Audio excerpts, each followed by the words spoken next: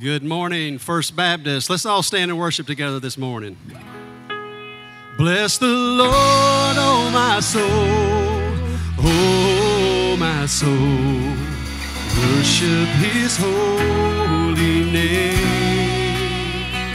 Sing like never before, oh my soul. I worship Your holy name.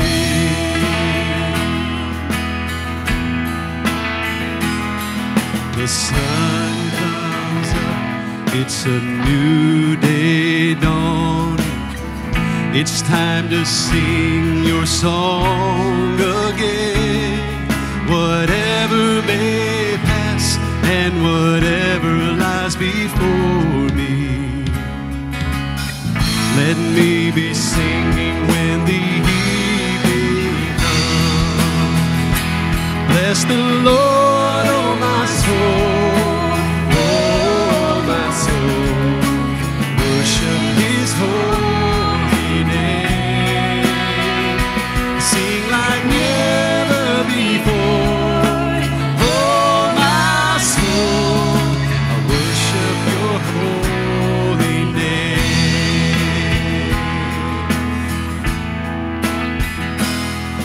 You're rich in love and You're slow to anger.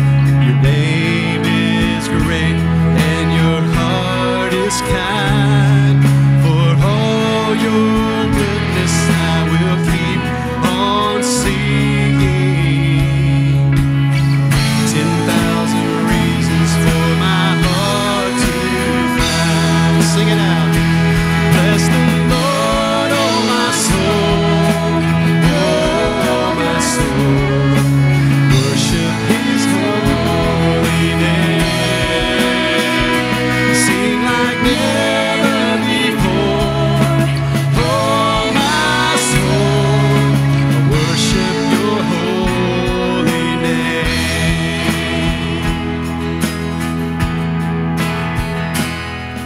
And on that day when my strength is failing, the end draws near and my time has come, still my soul will sing Your praise unending.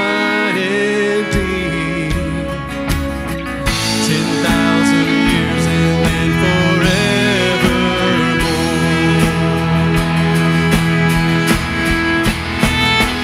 Bless the Lord, oh my soul, oh my soul. Worship His holy name. Sing like never before, oh my soul. I worship Your holy name. Lord, I will worship Your holy name.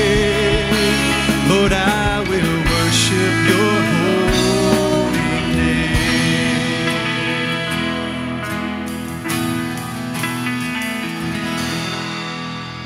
Let's pray together. Father, we thank You so much that You are the Creator God who loves us. We thank You that out of Your goodness, You sent forth Your Son, Jesus, to live among us, to take our sin upon Himself, to die in our place, to be buried, and on the third day to come back to life so that we can be forgiven. We can stand before You justified because of what He's done. Lord God, we pray that in all things that we would magnify, that we would exalt, and that we would worship Your Son, Jesus. It's in His name we pray and believe. Amen. Amen. You guys can have a seat. We're so thankful that you're here today. If this is your first time to First Baptist Prattville, welcome. My name is Peyton Hill. I serve as pastor of this congregation, and we know that it can be hard to walk into a place you've never been and to sit around people you don't really know. And so we've got a gift for you, just a little way of making you feel more comfortable, letting you know that we're thankful that you're here today. So after worship is over, we want to encourage you to go out into the back lobby. On the right-hand side, There'll be some greeters there to answer any questions about our church that you may have, questions about following Jesus, but also to give you a gift just to say thanks for being here. Well, all throughout this summer, week after week, we are going back over the scriptures that we have memorized during the year so that we can get a little refresher. And then once we get to the fall, we will start out with some brand new scripture memory. So today, we are going to review the scripture that we memorized in the month of May. So hopefully it'll jog our memory so that we continue to hide God's word in our hearts so that we don't sin against God. So I'm going to read it first by myself. Let the words of my mouth and the meditation of my heart be acceptable in your sight, O Lord, my rock and my redeemer. Psalm 19:14. Let's see. We're going to keep it on the screens. If you got to cheat, that's okay. But let's see if you can say it without cheating. Okay, so I'll get you started. Let the words of my mouth be acceptable in yours. Psalm 19:14. Fantastic. Good job, guys. What a great way for us to hide God's word in our heart. We memorized 5 scriptures, one for each month of January through May. This summer, we're reviewing those scriptures and then starting back up on fall kickoff Sunday, August 14th, we'll start memorizing a whole new set of scriptures in the fall semester. Well, we are thankful that you're here, and we recognize that this is a special weekend because tomorrow our nation celebrates Independence Day. It's an opportunity for us as a nation to be reminded of those incredible events back in July 1776 in which the Declaration of Independence was put forth, eventually leading to the war for our freedom and independence and all the rights and privileges that we get to celebrate and we get to participate in today. And so this morning, we just want to say thank you. There's a whole litany of people in this room who have served our nation either currently or in the past in the U.S. military, or currently or in the past as a police officer, a firefighter, or another first responder. So if you have served or are serving our country in the military or as any type of first responder, would you stand to your feet so that we can honor you and celebrate you and thank you this morning?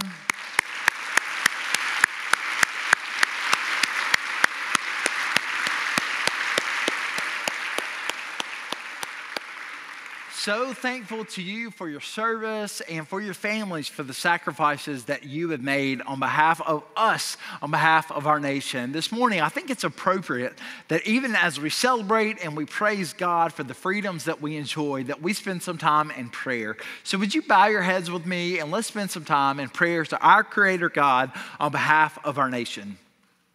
Father, we acknowledge that you are the sovereign King over all. And as your word tells us, there is no authority that exists in heaven and on earth that does not come from you. So we know, we acknowledge that you ultimately rule and reign as the sovereign King over this nation and over our leaders. Father, we thank you for the independence, for the freedom, for the rights, for the privileges, for the justice that we enjoy in these United States. We thank you for those who have labored and served and even given their lives to gain and protect and defend our freedoms. Thank you for our leaders, for the servicemen and women, for the soldiers and first responders that you've granted and given to our nation. Thank you for their families who have served them as they faithfully serve us. We ask that in the days to come, that you will continue to grant our nation freedom to worship you according to your word. We pray that you would unite our nation so that we would talk with one another and not at one another or over one another. We pray for your protection to envelop our land and those who serve our nation. We ask that you would grant wisdom to our leaders so that they would lead well. In accordance with 1 Timothy 2, we pray on behalf of our President Joe Biden. We ask, oh God, that you would give him health, give him a strong marriage, give him convictions to lead according to wisdom and according to the knowledge granted to him through his own conscience, but most importantly through your word. God, we pray that you would change his heart, that you would bring him to genuine repentance and faith through the sacrifice of your son, Jesus. We ask your blessings upon all members of the U.S. Senate and House of Representatives. Would you give them wisdom and guide them in their decision-making processes? Would you overwhelm them with right convictions and give them a desire to seek the good and welfare of others above and beyond their own desires? We pray for the justices of the Supreme Court, especially in light of their recent courageous decisions. We pray that you would grant them safety. We pray that you would continue to strengthen them to uphold our nation's Constitution. Father, we also ask your guidance and your wisdom to overwhelm our state leaders. Would you grant health and discernment to Governor Ivey and to all of our state senators and representatives and justices?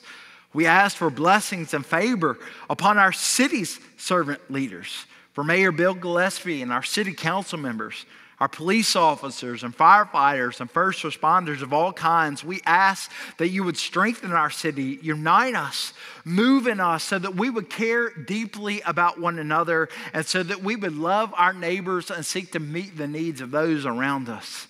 Father, we know that you are the giver of all good gifts.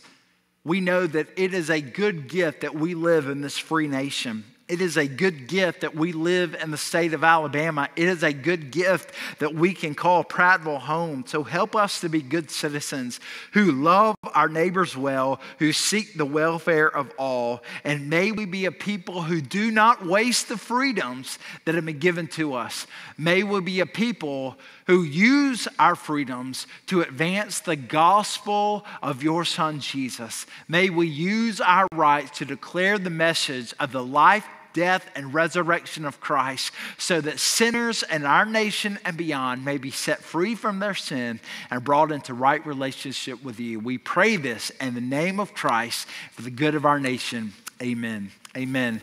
Well, we are thankful that today that we get to celebrate and praise God for those who serve our nation. We're grateful that we get to celebrate our independence, but more than anything, we acknowledge that as a Christian church, we are citizens of a greater kingdom. We have a greater allegiance to King Jesus. And so this morning, we want to lift high his name, his rule, his reign. So let's stand to our feet and let's worship and do just that.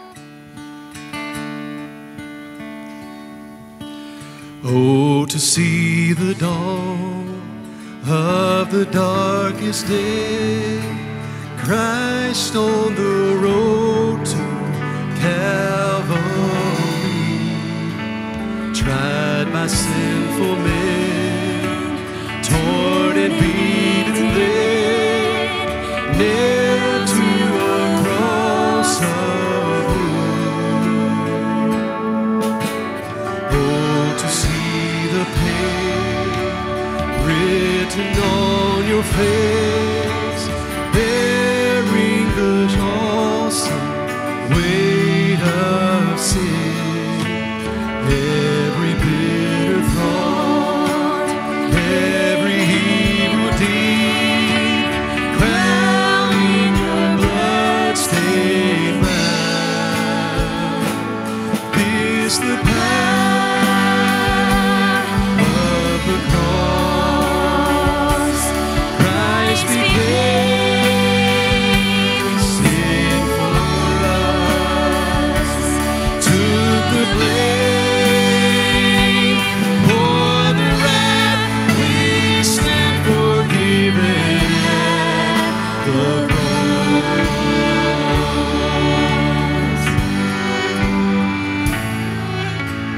Now the daylight flees, now the ground beneath quakes as its maker bows his head. Burden torn in two, dead are raised to life, finish the victory cry. This the power of the cross. Christ became sin for us,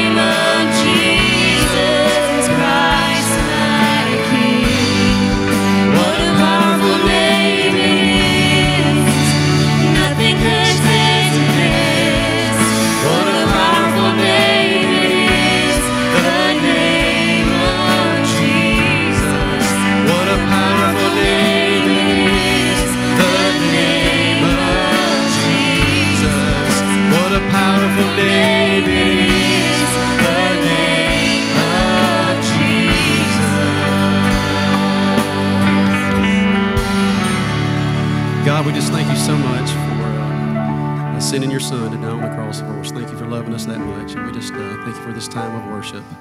Just ask you to bless Pastor Peyton as he speaks to us this morning, and let us just give him the words to speak, and just let us hear what he has to say and put it to heart. In Jesus' name I pray, amen. Thank you so much, Wes and Katie Zoe. You know, we're devoting our entire summer into a deep study of who God is.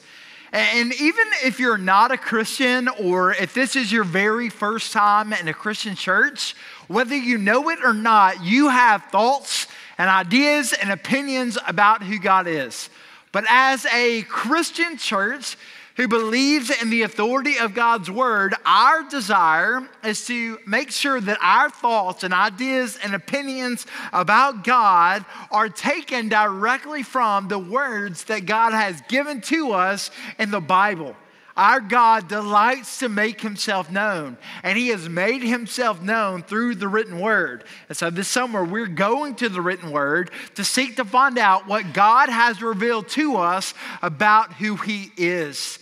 So far this summer, we've spent all of our time looking at the so-called communicable attributes of God. These are the attributes of God that are true about him, but also ought to be true about all of humanity, and especially ought to be true about those of us who claim to know and follow his son, Jesus. We talked about a lot of communicable attributes so far, and there are so many more that we could cover. But today, I want us to turn our attention to one of the communicable attributes that's often ignored. You know, we sing songs about the love of God, and we talk with tears in our eyes about the grace of God. And when we share the gospel with our neighbors and friends, we boldly declare the mercy and forgiveness of God. We encourage one another in times of grief by reminding each other of the goodness of God. We stand in awe at the holiness of God, but rarely, if ever, do we exalt in the justice of God. And so this morning, I want us to spend our time together doing just that, rejoicing in the fact that our God is just. So let me encourage you to open up your Bible to the book of Deuteronomy, chapter 32. Deuteronomy chapter 32. We're simply going to look at one brief verse of Scripture and allow that to be the foundation in which we look at our God, the lens through which we gaze into the justice of God. Deuteronomy chapter 32. Let me invite you to stand to your feet as we honor the reading of our sovereign God's perfect inerrant word. Verse 4.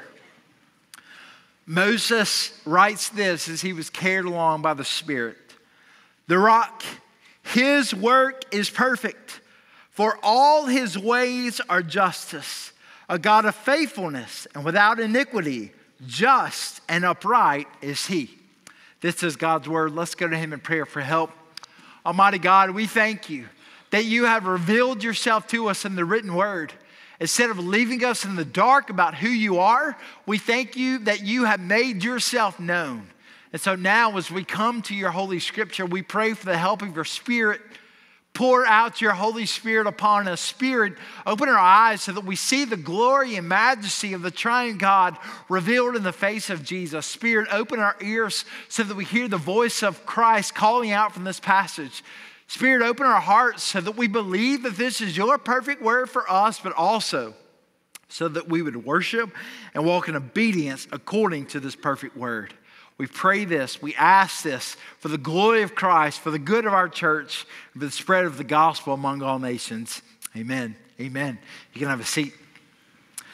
Most Americans will celebrate Independence Day tomorrow by grilling some meats and maybe even lighting some fireworks. It's a special day because it's the day in which we as a nation gather together to remember that on July 4th, 1776, the Declaration of Independence was adopted by the Continental Congress. And if you ever take time to read the Declaration, you'll find out that it's not a very long document. In fact, it only takes a matter of minutes to read it out loud. And if you ever do read it, you'll find that within that document, not once, not twice, but 3 times appears the word justice. Then just over a decade after the adoption of the Declaration of Independence, the U.S. Constitution was put forth and ratified, and it begins, "We the people of the United States, in order to form a more perfect union, establish justice." Then many years later, in 1942, Congress finally ratified the Pledge of Allegiance and officially recognized it as the pledge for these United States. And the Pledge of Allegiance that we learned when we were little boys and little girls ends with a phrase, "with liberty and justice for all."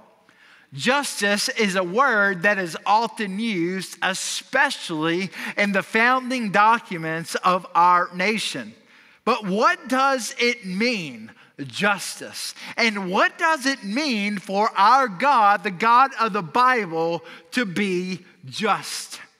When Moses was 120 years old, he had faithfully led the people of Israel through the wilderness for a matter of decades, and now they were on the cusp. They were prepared to cross over the Jordan River and into the land that God had promised them. But Moses was preparing to die, and so before he died, he was to pass the torch of leadership down to his protege, Joshua. And Joshua would be the one to lead the Hebrews out of the wilderness, across the Jordan River, and into the land of promise. But before Moses died, and before he passed the torch of leadership, Moses sang a song. What did Moses sing in his song? Well, we find it in chapter 32 of Deuteronomy, verse 4. Moses sings as a finality to all of his teaching, to all of his ministry. What does he want to highlight about who God is? He says, "The rock, our God, his work is perfect, for his ways are justice, a God of faithfulness and without iniquity," meaning our God does not change. He keeps his promises, and our God does not participate in sin. Just and upright as he. Old Moses, on his deathbed, could have said anything that he wanted, but what did he choose to highlight about God? That our God is just and that his ways are justice. What do we mean when we talk about the justice of God? Well, it's important to know that in the English, we often use 2 terms, the term righteousness and the term justice. In your version of the Bible, regardless of what version it is, as long as it's written in English, sometimes you'll read the word justice and sometimes you'll read the word righteousness. But in the Hebrew Old Testament and the Greek New Testament, the word that we translate justice or righteousness is actually taken from the same root. So in the Bible, when you're speaking about justice, you're speaking about righteousness. And in the Bible, when you're speaking about righteousness, you're speaking about justice. So what does it mean for our God to be righteous, for our God to be just? Well, first, I want to show you that to know God is just is to know that God determines what is right. When we say that God is just, what we're saying is that God always knows what is right and God always does what is right because God is the one that determines what is right. That's why in Deuteronomy 32 verse 4, Moses sings a song about our rock, our God, his ways being perfect, his ways being just, his ways being right. And with him at the end of verse 4, he says that our God is just right. Our God is just. Our God is upright. Moses wants to highlight the fact that our God is morally excellent. As creator, our God gets to determine what is right, and our God gets to determine what is wrong. He doesn't simply set a standard. He himself is the standard. And this was the problem with Adam and Eve in the garden. Because in the garden, our just God told Adam and Eve that they could freely eat of any of the fruits of the garden. Our just God could enjoy all that the garden offers, but there was one tree and the fruit from one tree that they were not to eat of, and it was the tree of the knowledge of good and evil. But rather than listening to God and allowing God to determine right from wrong, Adam and Eve chose to take and eat of the forbidden fruit from the forbidden tree, and the Bible says in that moment their eyes were open. This doesn't mean that for the first time they experienced the difference between good and evil. They already knew that. They knew that it was good to listen and obey to God, and it was wrong, evil, unjust for them to ignore God. But for the first time, eating the forbidden fruit, they experienced what it was like to participate in sin, and for the first time to understand what it means to be on the opposite side of a just, holy, righteous God. And so, because our God is just, He removed them from the garden. Why can our God do that? Because God, as creator, gets to establish right from wrong, good from evil, what is a sin and what is not a sin. And our God gets to do that because He, within Himself, is the standard for what is right. But also, it's important to understand that to know God as just is to know God stands as judge over all. Adam and Eve were judged by God. They were removed from the garden. God has the right, and He alone has the right, to remove us from His presence because of our sin. And it's a pretty terrifying reality to understand that one day all people, all humans will stand before a just God, and we will do it alone. We will stand before a just judge, and He will determine whether we are in the right or whether we are unjust, whether we are in the right or whether we are sinners. He will get to determine that, and He alone. That's why the psalmist puts it this way in Psalm 89:14. Righteousness and justice are the foundation of your throne. Steadfast love and faithfulness go before you. What's the psalmist saying?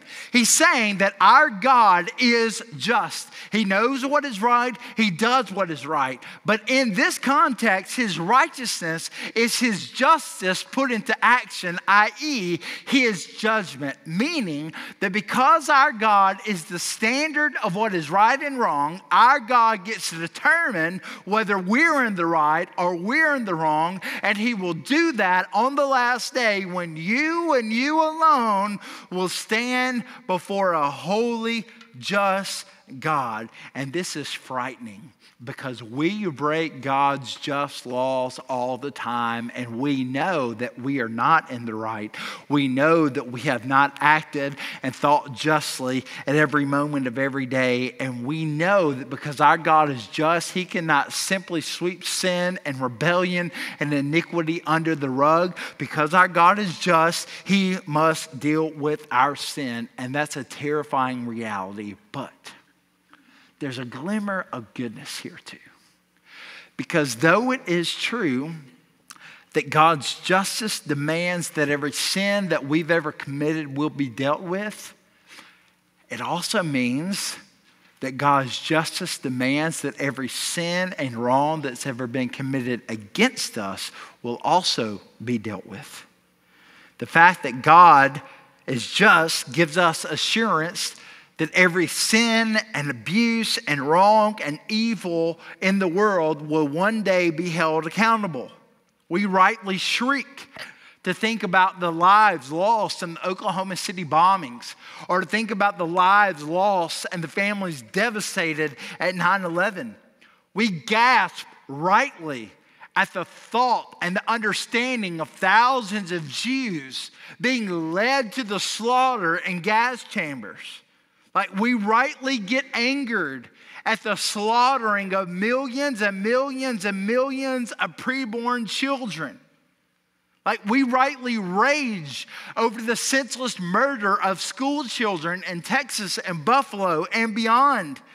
We rightly weep for those who have been abused, even in the context of a church where they ought to be safe, being abused sexually and physically and mentally. But the Bible says that though there are all manners of evil and wrongdoing and there are all manners of wickedness, our God is just, and every evil deed, every wrong deed, every abuse, every murder will be brought to its proper consequence because our God is just. We need not be lost in utter despair. Paul writes it this way in Romans 12:19. The Lord says, vengeance is mine, I will repay.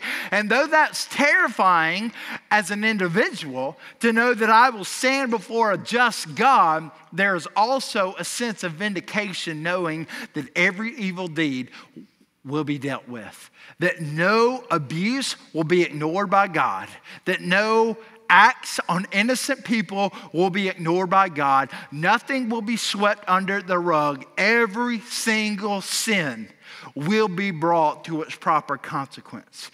God is the one who determines right from wrong, and he will stand as judge over all. He will determine whether we are in the right or whether we are in the wrong. So how can anyone stand in front of, before, in the presence of a perfectly just God? I think the ancient hymn writer puts it best. Rock of ages cleft for me, let me hide myself in thee. The Bible makes it crystal clear that not a single one of us have any hope to stand before a just God on the day of judgment because we are sinners. We are morally corrupt. We had no hope to stand before a just God on the day of judgment except that we hide ourselves in Christ. That's why the third thing I want you to see is to know God is just, is to know that God declares sinners righteous. Or you could say to know that God justifies sinners through faith in Jesus. The Bible makes it clear we have no hope. Our God is the standard. He is morally perfect. He is morally excellent. And we will stand before him as a holy God. And we have no hope because he is just and we are wicked.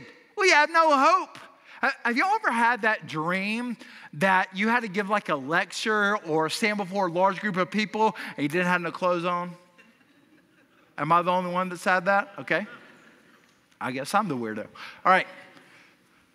You hear about this in the movies, right? Like, I had this weird dream and I had to give a lecture and I didn't have any clothes on. It's terrifying. Do you know that the Bible actually describes judgment that way? One day, you by yourself, not with your spouse, not with your grandmama, not with your children, you by yourself will stand before a just God. And on that day, there are two options.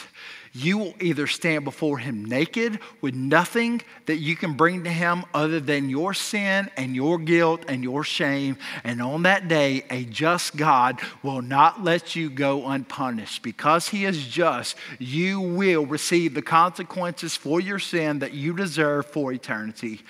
Your only hope is that on that day you enter into the judgment room of God clothed, not in your own righteous deeds, not in your own goodness, but clothed in the righteousness of Christ. And those who entered the judgment room of God on that day, clothed in the righteousness of Christ, will be declared righteous, not because of what we've done, not because of anything we've done, not because of anything we've earned, not because of any goodness in us, but simply because we have been covered from head to foot in the right standing of Jesus.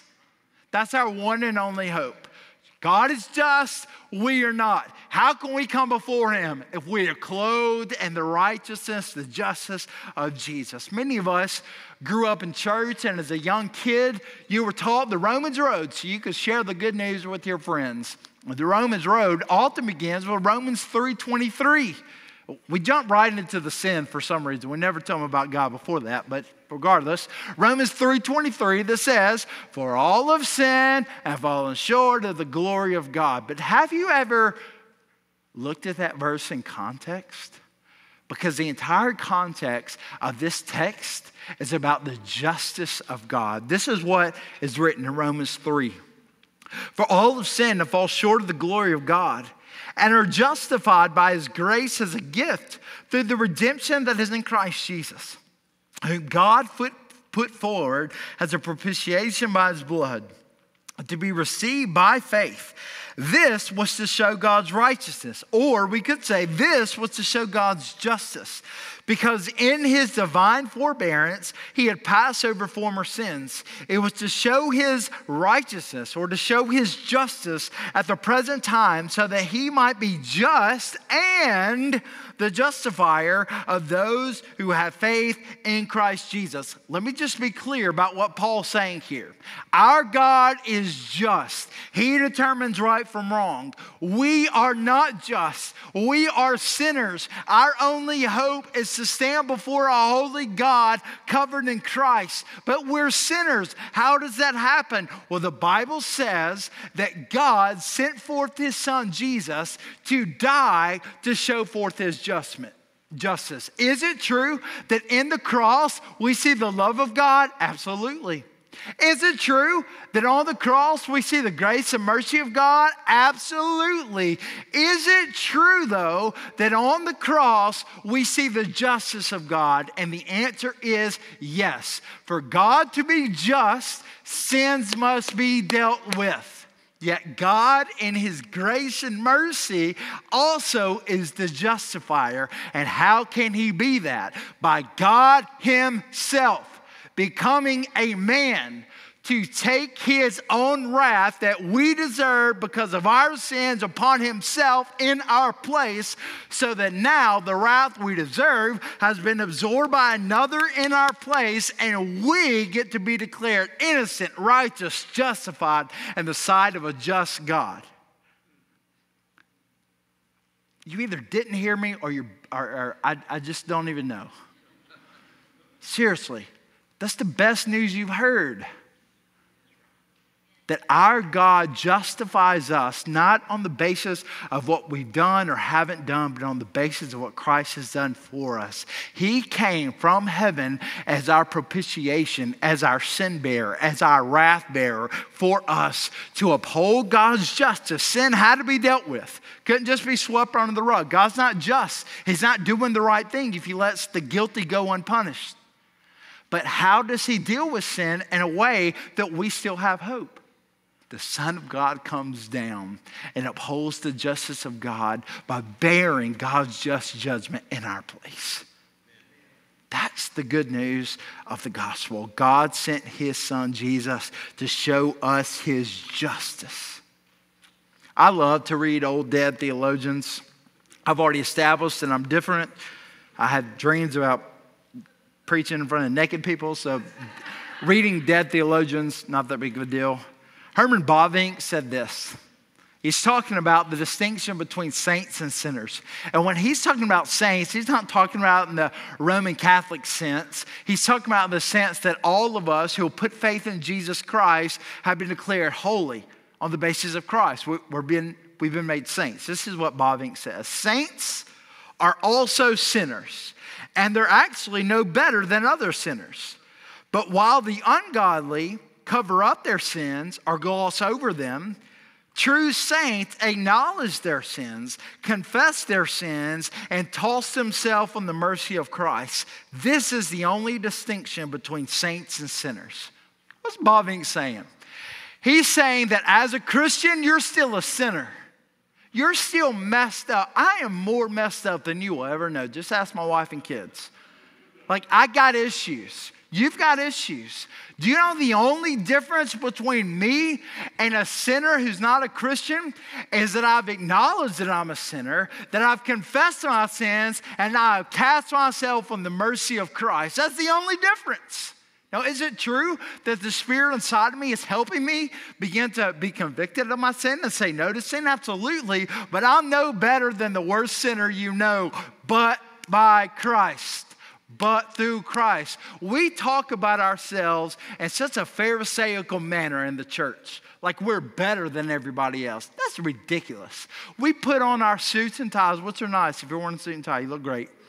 we put on our suits and ties and we stand up and we give our offering envelope money and we sing the songs and we're good little boys and girls and we go to vacation Bible school and centrifuge and mission trips and all these things, and we think we're better than somebody. Hear it from me first. You nor I are any better than anybody else. We are morally bankrupt. We have no hope. I don't care who you voted for. You have no hope. You will stand before a just God condemned rightfully because of your sin. Yet Christ comes and he absorbs the wrath that we deserve so that he can justify us and we can be declared righteous, not on the basis of what we've done, but on the basis of what Christ has done for us. So though I got one more point, I just need to take a break for a second. If you have never cast yourself in the mercy of Christ, you don't have to wait for the end. You don't have to wait for that final song. Like, you don't have to wait to pray a prayer after me. None of that makes you a Christian. Here's what makes you a Christian. That right now, in your heart, you cry out, God, I know I stand before you, guilty sinner, but I am casting myself in the mercy of Christ to take the judgment I deserve in my place. Won't you do that now? Won't you cast yourself in the mercy of Christ now and receive the declaration righteous now because of what he's done? Because one day you will stand before a just God. Will you stand naked because you have nothing to offer him except for your sin? Or will you stand before him clothed in the righteousness, the goodness of who Christ is and what he's done for you? But lastly, to know God as just is to know that God demands biblical justice. I know that in the past few years, the term social justice has been thrown out so much within the church and on the news that people are sick of it and they don't even know if they're for it or against it. I have opinions about these things, but I have no authority to talk to you about my opinions. I only have the authority to serve up for you what the Bible says. So what does the Bible say about justice? Well, there's a lot of places in the Bible that we could go, but probably the clearest place is Micah chapter 6, verse 8, in which we're told in Micah chapter 6, verse 8, he has told you, O man, what is good. God has told you what is good, what pleases him. And what does the Lord require of you? Notice, it doesn't say what he asks of you, what he would like of you, what he gives you as an option. He used requirement language. Do justice, love kindness, and walk humbly with your God. Notice here, it doesn't say anything about tweet about justice, post justice on Facebook. It doesn't say anything about talking about justice all the time. It doesn't say anything about wearing a justice t-shirt. It says to actually do justice. If you are a Christian, you have been empowered by God's Spirit to look like Christ. And one of Christ's attributes is that he is just. This is an attribute that we can participate in, which means you, through God's word, need to know what's right and do what's right. This is why we as Christians, we do justice. We speak up for the preborn. This is why we cannot turn a blind eye to racism. This is why we step up to foster and adopt children who have been abandoned. This is why we care for widows. This is why we walk in when everybody else walks out, because the Bible says our God is the standard for right and wrong, and he will judge all on the basis of his standard. Yet he offers justification. He offers being declared righteous through what Christ has done for you, and then he will empower you by his Spirit to begin to look like Christ and to love and know and do what is right just like Christ did. I know that we often would like to know specifically, okay, well, if I'm a Christian, how should I vote? Or what should I think about this issue or that issue? And it's not always going to be crystal clear. But what we know is that as Christians, we don't get the option to not care about injustices in our society. As a Christian, we don't get the option to stay silent when people are being abused and hurt and attacked in our nation. As a Christian, we must walk in and seek to do justice, because that's what Christ requires of those who claim the name of Jesus. So on that day, when you stand before a just God, will you stand before him clothed in the righteousness of Christ? And if so, how are you living out that righteousness through the way that you do justice? Let's pray. Father, we thank you for your word. Lord, we thank you that you have made yourself known to us. And we thank you that you have made yourself known as a just God, the God who is the standard for what is right and wrong. We acknowledge that you are the rightful judge over all. And so I pray that every single person in this room who has not yet bowed the knee to King Jesus, in this moment, I pray that they would cast themselves on the mercy of Christ, that they would acknowledge their sin, that they would acknowledge that they stand before you, a just God, guilty, and in this moment that they would cry out to you for salvation and become clothed in the righteousness of Jesus. Those that already are clothed in the righteousness of Christ, I pray that we, empowered by your Spirit, through your word, would begin to do justice, that we would speak up for the unborn, that we would speak out and seek to counteract racism, that we would seek to live lives that glorify you by pursuing and doing justice, not according to social standards, not according to the news, but according to your word. We pray this in Christ's name. Amen.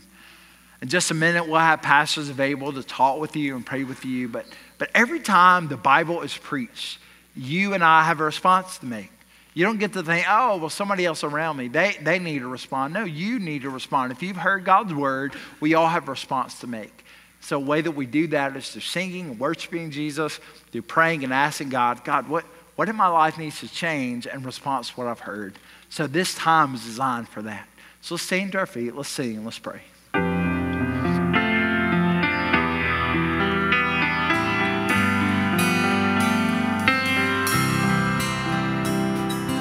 Holy God, love became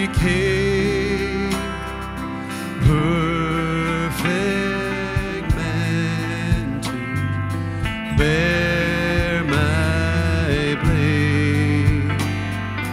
On the cross he took my sin. By his death I live again. Hey, we're so thankful that you are here today. Guests, please don't forget on your way out to go back and to the back. There'll be people there to greet you and to answer any questions you have, but also to give you a gift. For those of you that would like to talk to the pastor about how to be justified, how to cast yourself in the mercy of Christ. Maybe you want to be baptized, join our church, or maybe you just need prayer and encouragement. Keith's available, John's available. They're not rushing out. We're here to help and to serve you. But today, we do have the opportunity to commission a crew of folks that are leaving this Saturday for Puerto Rico. And so if you're a part of that trip, if you would make your way down front, so encouraged that under the leadership of our student pastor, Justin Hall, we have put forth a missions pathway, which means every one of our students, 7th grade through 12th grade, have the opportunity to spend a week of their lives on mission. And so by the end of their senior year, those who began with us in 7th grade will have the opportunity to go on 6 mission trips, which is incredible. And the group that we have in front of us is a group of 13 seniors, recent high school graduates that are leaving on Saturday to go to Puerto Rico. Now, in just a couple of weeks, some of these folks are starting full-time jobs. Some of them are moving to Alabama, Auburn, Troy, elsewhere, and yet they're giving up one of their final weeks of their last summer to serve Christ. Some of you read too much Fox News and they're worried about all kinds of things. Let me tell you, the church and the mission of Christ is in good hands with the next generation. So super, super excited. Super excited. we're going to commission them, and as we pray for them, we're also going to pray right now. We've got people in Honduras. We've got people in Scotland. We're about to have people in Puerto Rico. I'm thankful to be a part of a Great Commission church that doesn't just think about ourselves and if our Sunday school room's got air conditioning or not, but we're thinking about getting the gospel to the ends of the earth, all right? So let's extend our hands and let's pray for these folks and let's commission them in the name of Christ. Lord God, we thank you that out of your goodness, you have sent forth your son, Jesus, to die in our place so that we can be justified. And now by your Spirit through the word, you commission us and send us out to declare the message of Christ to the ends of the earth. I thank you for these recent high school graduates who are willing to give up a week of their time to go and to preach the gospel amongst the people in Puerto Rico. I pray that you would grant them safe travels. I pray that there would be no issues with their flights. And God, more than anything, I pray that you would grant them boldness, that they would share the gospel with people on the plane, that they would share the gospel with people in the airport, that they would share the gospel in Puerto Rico, that they would encourage Christians there. Lord, I pray that you would use this week in their lives to impact them, to give them a vision for the rest of their lives, serving Christ in the local church for the cause of getting the gospel to the ends of the earth. We also pray for those that are in Honduras and Scotland. We pray that you would continue to grant them safety, use them to declare the gospel and to love people in those countries. We pray this and we commission this team in the name of Christ. Amen. Amen. Well, let's be reminded that we are a Great Commission people, and seniors, you can help me. Let's lead out and let's recite. Go therefore and make disciples of all nations, baptizing them in the name of the Father and of the Son and of the Holy Spirit, teaching them to observe all that I have commanded you. And behold, I am with you always to the end of the age. Let's pray for all of our folks that are living on mission this week, but let's take the opportunity for us to declare the good news of Christ to our neighbors and coworkers and friends all around us.